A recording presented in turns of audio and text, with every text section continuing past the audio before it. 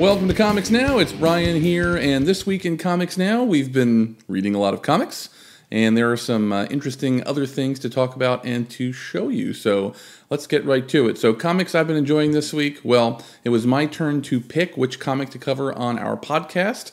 If you haven't listened to that episode, please find it on comicsnow.com or in your favorite podcast provider. We talked about The Punisher #2 from Matthew Rosenberg, Szymon Kudranski, Antonio Fabela, and Corey Pettit. The Punisher book right now it's pretty simple, but it's pretty darn good too. So the artwork in the book very realistic looking. It really makes the action feel particularly intense and true to life. And I really appreciate that the sorts of questions that a Punisher story usually makes you ask about what kind of person he is, whether or not he's a good guy or a bad guy. Those questions are automatically asked just by the nature of the character, but Rosenberg doesn't answer those questions for us. We draw our own conclusions. And it's a very well done book so far in total, and issue #2 in particular is definitely the better of the two issues that have been released. So it's not too late to jump onto this series with only 2 issues released at this point. So if you are not already reading The Punisher, go ahead and start picking it up. It is a really, really good book. I also enjoyed this week Batman Kings of Fear. And by the way, if you have listened to the podcast and this is a bit repetitious for you, I do apologize. But I have a feeling we have some folks checking out the channel here who aren't looking at the podcast. And, maybe I'll drop a few unique nuggets of information here that I didn't over there. So anyway, yes, Batman Kings of Fear. I'm a huge fan of Kelly Jones.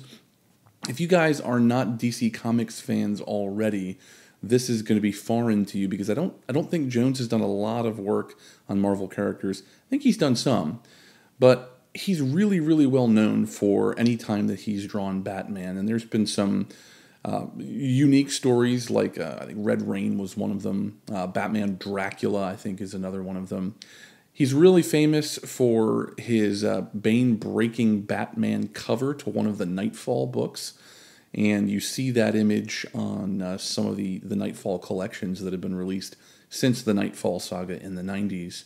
He's really well known for that. He's also really well known for drawing kind of weird-looking characters sometimes. He can draw very haunting, creepy kind of Batman and Batman's villains, but he also can draw Batman looking kind of ridiculous. Which, a guy dressed up as a bat can look kind of ridiculous, and he kind of exaggerates some of that. But I used to hate his style when I first encountered it, but I've actually come to love it.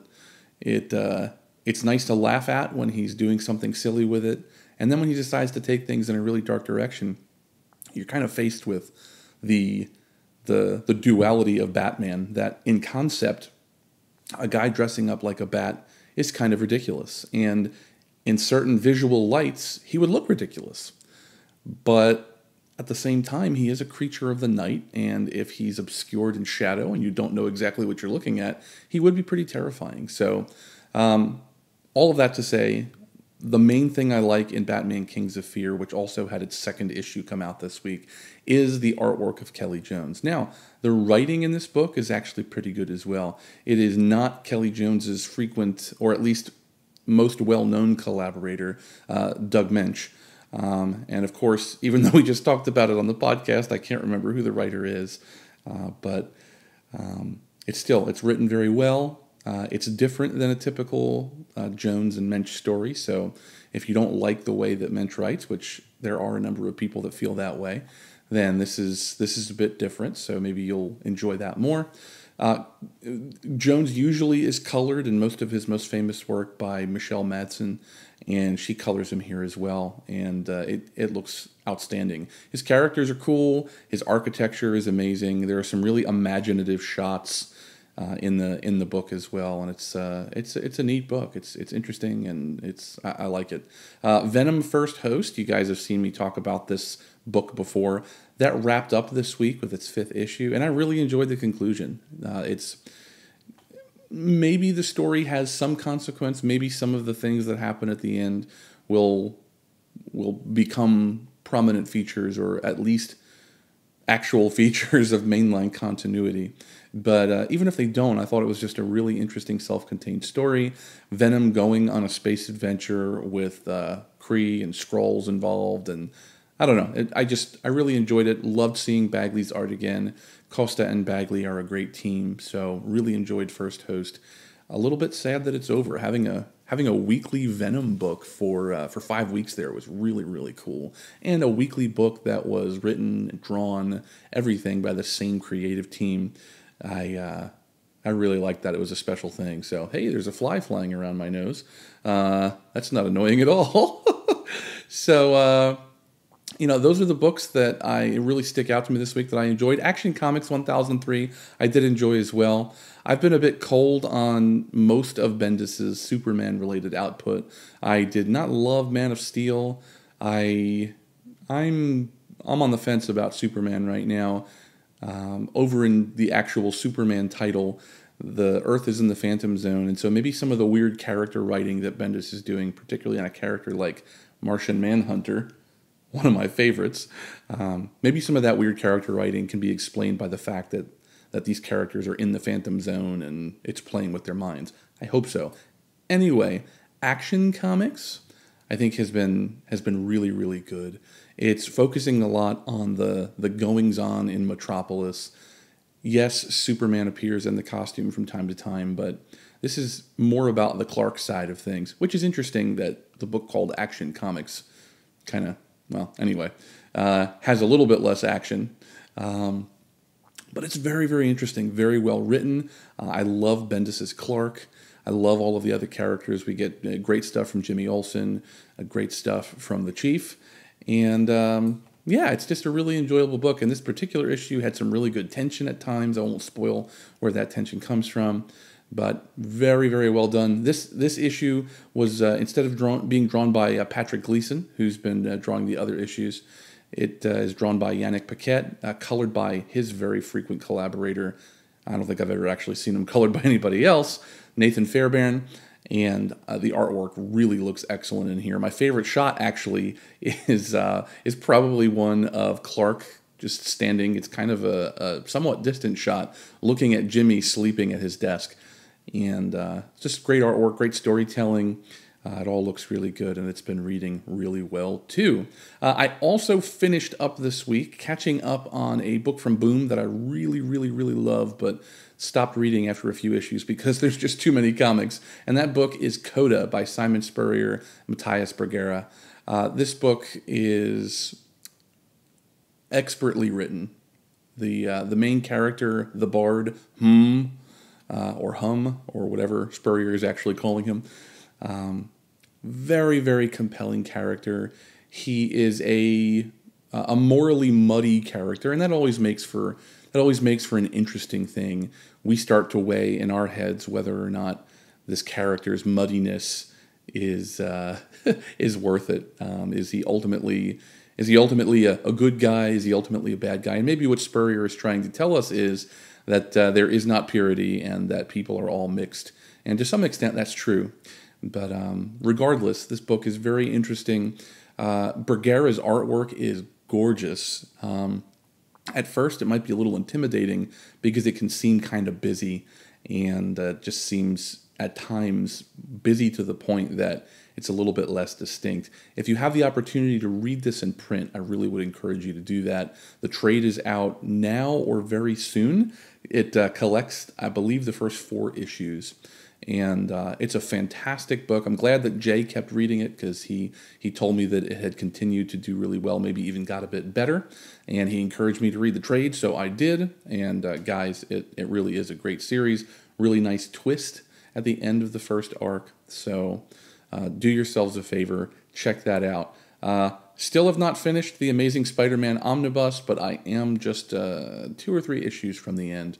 I read that really, really well-known moment, I think it was in 33, where Spider-Man is caught under some wreckage, and he's got to will himself to get this wreckage off of him. Aunt May is ill in the hospital with some radiation poisoning, a particle of radiation that Peter thinks she probably got way back when she received a blood transfusion from him.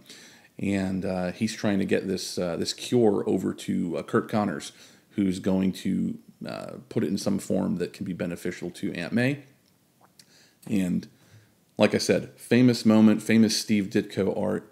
Peter he wills himself to just push this enormous amount of wreckage off of himself and get out and get free. And then he goes berserk and beats a whole bunch of people up, and that's really cool too. So anyway, those are the books that I'm reading. What are you guys reading? Let us know in the comments. Shoot us an email at comicsnowcast@gmail.com. Yell at us on Twitter, Instagram, or Facebook, etc., etc., etc. Comics are not the only thing comics related that I've been interested in this week. I forgot to show you guys last week after Keystone Comic-Con the coolest thing that I picked up at the show. It's this guy.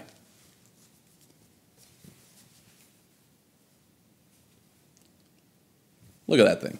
So there is this company called Manatees, and they basically make superhero shirts that are based on aquatic creatures. So this is a walrus Wolverine, but they have actual manatees in some of the pictures and other creatures as well. All of their stuff looks absolutely fantastic. So you guys should definitely look them up and show them some love. Pick up one or more of their shirts. I think they said they're going to be at New York as well. And when I'm at New York on Thursday, I'm probably going to be buying another one of their shirts because they're all amazing. What else? Got a great new Deadpool statue from Diamond Select. You can't see it behind me right now, but I'll throw the pictures up right here. And this guy, I'm getting ready to do the review for him. And he is, I think, the same scale, if not slightly smaller, than the Deadpool statue that I already have. But this one's just hilarious. I mean, look at that. He's got bunny slippers. He's crushing a chimichanga truck, doing the finger guns. So it's cool. I'm not a huge fan of Deadpool in terms of popular media. Haven't seen the movies. Don't plan on it. I'm just not into deliberate raunch and stuff like that. I've read a few Deadpool comics, some of which I liked, but overall I don't love the representations of him that I've encountered. However, he is a cool-looking character. He is funny. There's always at least something funny in Deadpool stuff that you see, and I really like this statue from Diamond, probably even more than the other one, because it captures more of Deadpool's charm. The other statue, as you can see, it's cool. It's Deadpool. He's got the look, he's got pouches, he's got other things that could be kind of funny, but if you don't know who he is, it could just look like an interesting ninja character charging at you with swords. It's cooler than it is funny, and Deadpool can be cool, but Deadpool is primarily funny. And so this new one, I think, just captures who Deadpool is quite a bit better, and I really, really like it. Well, guys, that's it for me for this week, and hope you guys are having a great one. Hope you picked up lots of great comics at the store on Wednesday. Again, let us know what you're reading. Let us know if there's something that you'd like to see us talk about here on the show, or on our podcast, or write about on comicsnow.com. We would love to connect with you guys. We want to know who's out there. We want to know what you guys are enjoying about what we're doing so we can give you more of it. So anyway, until next week, I'm Brian Warshaw, and this is Comics Now.